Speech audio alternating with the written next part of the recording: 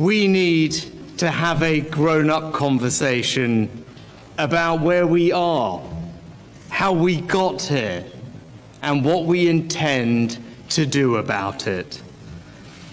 It's a conversation for those of us gathered here in this room today and the Conservative Party more widely. But above all, it's a conversation we need to have with the British people.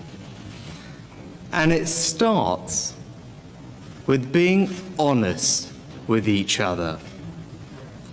That matters because the decisions we make in the coming days and weeks will set a course that will determine whether the next generation of British people inherit a stronger and more confident nation. The Conservative Party was elected with a large majority, so it falls to us to decide who carries the flag forward in this Parliament. But it is not a decision that should be made behind closed doors with no input from the public. From the beginning, I wanted this campaign to be more than just a case for my leadership. I also wanted it to be a moment where the party and the country came together. Before I talk about the campaign, I want to say something about how we got here. I want to talk about Boris Johnson. As candidates to replace him, we owe it to the British people who elected Boris as Prime Minister in 2019 to explain why he is leaving office. There is something wrong about a process that sees a sitting Prime Minister replaced while the people doing the replacing pull the curtains and act like it's nobody's business but theirs. It's everybody's business. So let me tell you how I see it. Boris Johnson is one of the most remarkable people I've ever met. And whatever some commentators may say, he has a good heart. Did I disagree with him? Frequently. Is he flawed? Yes. And so are the rest of us.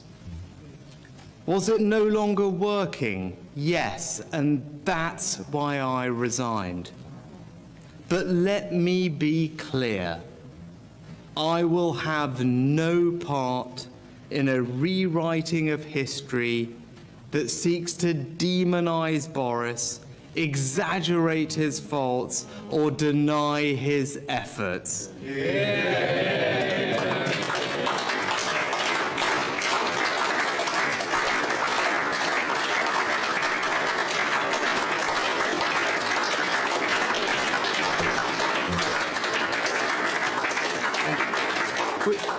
We know his achievements: breaking the Brexit deadlock, winning a stunning election victory, rolling out a world-class vaccination program, and standing up for a free Ukraine when other leaders were still wringing their hands.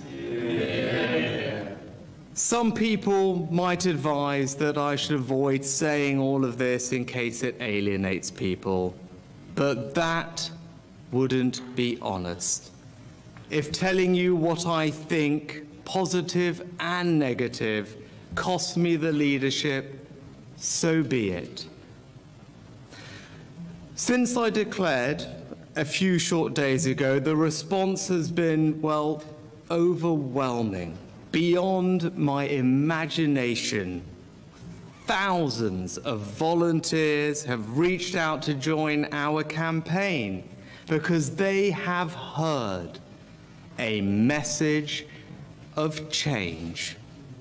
I'm running a positive campaign focused on what my leadership can offer our party and our country. I will not engage in the negativity that you may have seen and read in the media. If others wish to do that, then let them. That's not who we are. We can be better.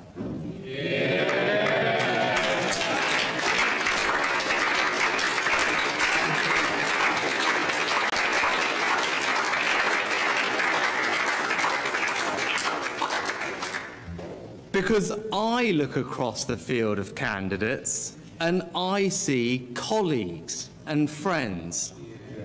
I see people I admire and respect, people with exceptional qualities. I want to say to all of them, we are still part of the same Conservative family, and when this election is over, we're going to work together for the British people.